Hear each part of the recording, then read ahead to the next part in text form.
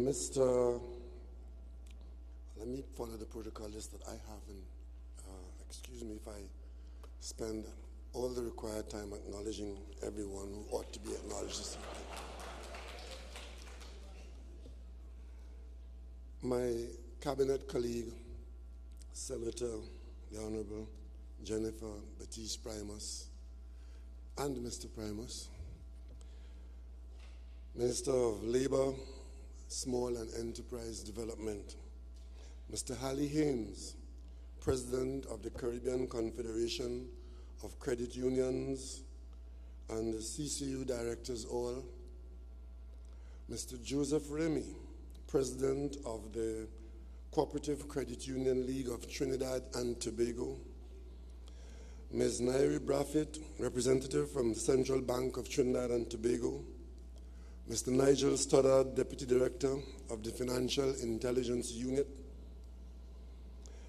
Councillor Clint Baptiste, representative from the Port of Spain City Corporation, Ms. Natalie Willis, Acting Permanent Secretary, Ministry of Labor, Small Enterprise Development, Mr. Jerome Laveau, Acting Deputy Permanent Secretary, Minister of Labor and Small Enterprise Development, Permanent Secretaries of the various ministries, heads of divisions and heads of units, Ms. Andrea McKenna James, Acting Commissioner for Cooperative Development, esteemed representatives of the local, regional, and international credit union movement, other specially invited guests, members of the media, distinguished ladies and gentlemen, good evening.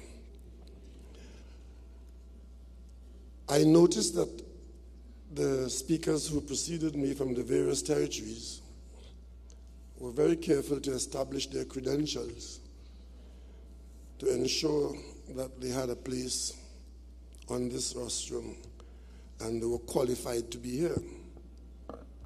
Some of whom brought their volcanoes, some brought their racehorses, some brought their food, and some, like my colleague, Mrs. Baptiste Primus, brought her record of lifelong association with the Caribbean or the local credit union movement.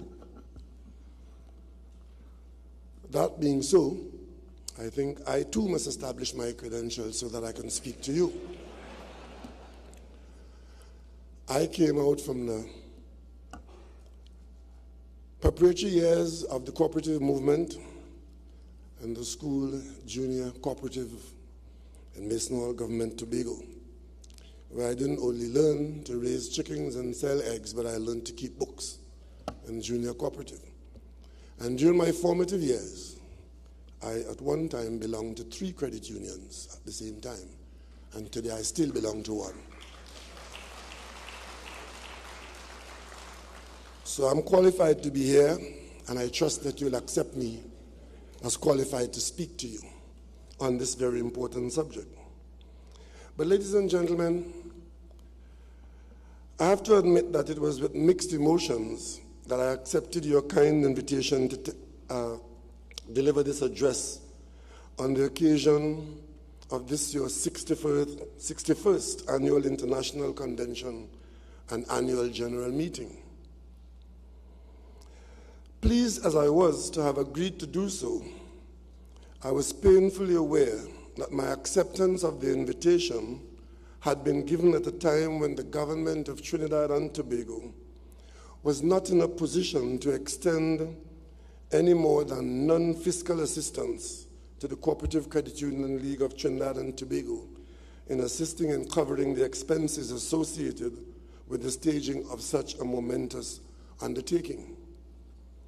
Allow me, therefore, to place on record the deep appreciation of the government and people of Trinidad and Tobago to the officers and members of both the Cooperative Credit Union League and to the Caribbean Confederation of Credit Unions for your indefatigable display of magnanimity and Caribbean spiritedness in having this convention staged here in Trinidad and Tobago in spite of our prevailing economic circumstances, but in full acknowledgement and appreciation of the medium to long-term benefits which Trinidad and Tobago is sure to derive from your selfless endeavor.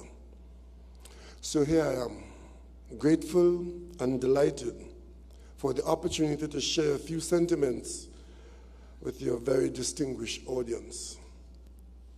Ladies and gentlemen, safely and securely lodged among the archives of the Alma Jordan Library of the St. Augustine campus of the University of the West Indies is a unique collection of documents which tell the story of the early history of the cooperative credit union movement in Trinidad and Tobago.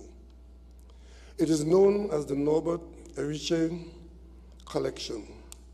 Norbert Eriche was one of the many unsung pioneers of the cooperative credit union movement, whose tireless and enduring efforts over several decades collectively and constructively paved the way for us to be assembled here today, to engage in landmark deliberations aimed at further advancing the growth and development of the sector, not only here in Trinidad and Tobago, but throughout the Caribbean region and the world at large. The names of like-minded pioneers of the caliber of Thomas Malcolm Milne, generally acknowledged for introducing the concept to Trinidad and Tobago, Claudius Clunis, Noel P. Bowen, Peter Roach, MacDonald Hines, Donovan Palmer, Fitzroy Dyer, and Gary Cross, just to name a few, will forever remain indelibly etched in the annals of the history of the credit union movement in the Caribbean region. Ladies and gentlemen, no greater tribute befits their visionary endeavors than the reality that the credit union movement in the Caribbean region continues not only to be alive and well, but is growing astronomically in strength, stamina, and stature. Thanks to the spirit of continuity, commitment, and stick-to-itiveness on the part of those of you who have so loyally taken over the reins. Ladies and gentlemen, fellow cooperators, evidence abounds that the movement has come of age and has taken its rightful place with pride among the most sophisticated and distinguished family of financial institutions worldwide. And you have done so having journeyed confidently and triumphantly from the distant past of a colonial era, when it was a way of life for commercial banks to heartlessly and indiscriminately turn their backs on the poor and underprivileged for reasons bereft of human kindness or devoid of the minutest modicum of genuine rational justification. It was of no consequence then whether the loan being sought was for the purpose of renting a home, to purchase household appliances, purchase school books, or send a son or daughter overseas in pursuit of higher educational qualifications, or simply to pay for expensive, sudden medical attention, or to underwrite the cost of burial of a loved one. Thanks to the exemplary vision and foresight of our fathers and forefathers, those wretched days are behind us. Days when populations had to rely on high-risk, expensive, unscrupulous moneylenders, susu, or plain and simply securing their pennies day in and day out under the fiber mattress. Yes, ladies and gentlemen, thanks to the advent of friendly societies and the cooperative credit unions which came to our rescue and proved against all odds that they could have met the burdensome financial necessities that were deliberately and systematically denied us. The records show that the first evidence of credit unionism sprung up in Germany in the 1850s, and by the end of the 19th century had spread its wings throughout the European continent.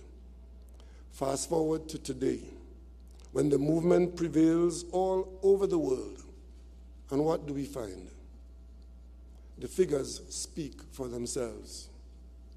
Between the years 2007 and 2016, the number of credit unions worldwide grew from 49,134 in 96 countries to 68,882 in 109 countries.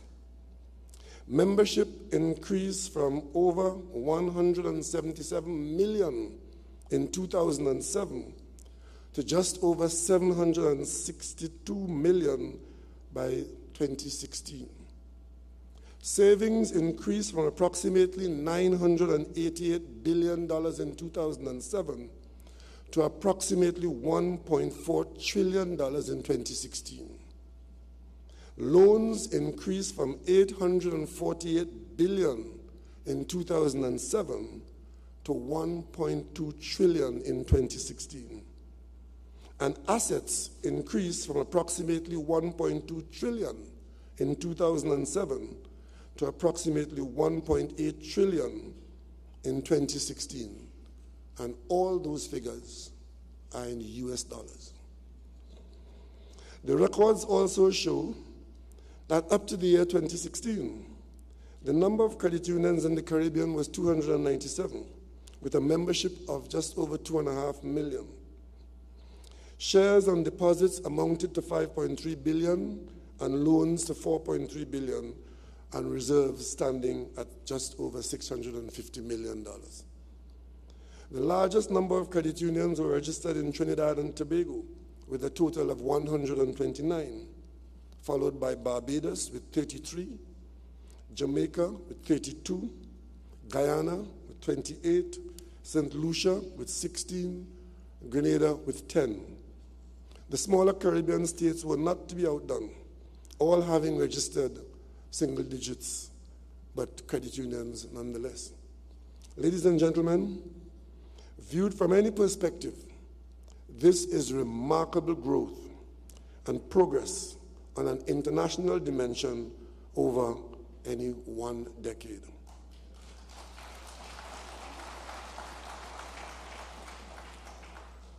So that, ladies and gentlemen, when at your 61st annual International Convention, an annual general meeting, you choose as your theme the topic, Credit Unions, the Power to Change the Future, no subject could have been more instructive, more eminently timely, and indeed more exceptionally visionary. And it is on this theme that I propose to focus for a couple minutes as I address you today. With the exponential growth and development of the credit union movement on the international stage and the inevitable commensurate complexities which go hand in hand with this overwhelming phenomenon, Caribbean governments are duty-bound to work side by side with the leadership of the sector in ensuring that financial operations are technologically sound, sensibly regulated, and continuously monitored and evaluated. These requirements are no different to government's obligations to its relationship with other similarly positioned financial institutions, as the responsibility to protect and preserve the public interest becomes more acute and increasingly more demanding. Ladies and gentlemen, there is absolutely no doubt that growth has become a critical issue for credit unions worldwide. Growth in membership, growth in shares, growth in deposits, growth in loan portfolio. So it follows necessarily improvement in observation and regulation. There's absolutely no doubt that growth has become a critical issue. But ladies and gentlemen, in return on investment, growth in reserve by all accounts and growth in service offerings must be an area of focus for the governments of the region. Cut to the core, credit unions, by virtue of their own well-deserved development and progress, have dismantled the socioeconomic barriers and have elevated their status to a level no less prestigious or in great demand than those of other traditionally endowed financial institutions which hold consumer shares, savings, investments, and deposits in trust. You should therefore expect nothing less than to be held similarly accountable and by whatever appropriate mechanisms employed, and as a consequence, be no less subject to sector-specific consumer protection laws and regulations, as well as security and sound business performance standards, as do banks. Also, insurance companies, pension plans, financial lending agencies, trust institutions, mortgage companies, and similar type financial institutions, which are all regulated by the state for the protection of all participants. Recent practices within the investment, insurance, and credit union sectors of Trinidad and Tobago are enough to justify the imperatives for such mandatory fiduciary oversight. Initiatives to arrive at consensus and establishment of a mutually acceptable regulatory framework continue to be a work in progress, the principal objective being that of protecting the sanctity and integrity of the public trust. The upside of this remains not only that shares and deposits are well protected, but that the movement gives itself the flexibility to develop and expand its service offerings, emboldened, empowered, and enriched by financial regulatory best practices of the highest order, the power to change the future. In fact, our objective in the Caribbean should be to take a page from the Canadian experience, where credit union members enjoy, in many provinces, higher levels of deposit protection than that which is available to the commercial bank customers. Ladies and gentlemen, credit unions in Trinidad and Tobago, which were originally regulated under the Credit Union Cooperative Societies Ordinance number 48 of 1945, are now regulated under the Cooperative Societies Act, Chapter 8103 of 1971. You should need no convincing that since that time, the world of finance, the economy, and the dramatically changing landscape of social development have advanced leaps and bounds virtually beyond recognition and must somehow be impacting upon the credit union movement. But here is the dichotomy. Since the year 1949, a part of a government structure to oversee, guide, and develop their activities, credit unions have been supervised by the Cooperative Development Division under the legislative requirements of the Cooperative Societies Act, Chapter 8103. This agency is a unit of the Ministry of Labor and Small Enterprise Development. Under this arrangement, cooperatives in Trinidad and Tobago are classified under two categories: financial cooperatives and non-financial cooperatives. It is under the financial cooperatives category that the credit union movement is anchored, organized as they have always been for the purpose of promoting thrift, providing credit at responsible rates, and offering other financial services for the benefit of all its members.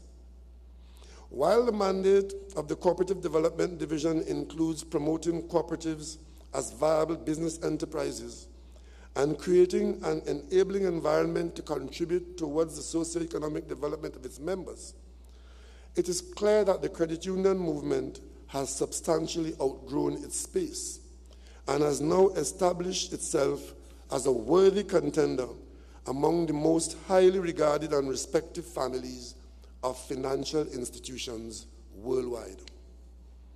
But the real significance, true value, and full potential of this phenomenal growth and development will be lost to the world at large if, side by side, the movement does not come face to face with commensurate levels of independence, responsibility, accountability, authority, and maturity, free from dependence upon commercial banks and private sector financial institutions to lodge your membership shares and deposits, free to put the mechanism in place to compete aggressively if they so desire, in the provision of the widest range of financial services to all and sundry. I speak here about ATMs, purchase and sale of foreign exchange, wire transfers, letters of credit, debt and credit cards, etc. Financial instruments, the escalating costs of which eat away at the shares, deposits, and dividends so sacrificially and painstakingly accumulated. Yes, ladies and gentlemen, long before today, cooperative credit unionism has come of age, and we shall epitomize this only to the extent that we are prepared to walk the talk, take hold of the baton, and head towards completion of the final lap. Make no mistake about it. Power to change the future will call upon you to draw down from the wealth of merit of your proven track record, and above all, summon your richly gifted attributes of tenacity, grit, and determination, and by no means least, your abiding and relentless passion for progress and excellence. Do we have any volunteers? Do we have those who are prepared to make the quantum leap to the next level of credit unionism? In conclusion, may I once again thank you for the opportunity to have shared these sentiments with you, and to wish you God's richest blessings, and to go about your deliberations over the next 2 days with success and enjoyment. And for those of you who are visiting Trinidad and Tobago, welcome to the most beautiful Twin Island state in the Caribbean.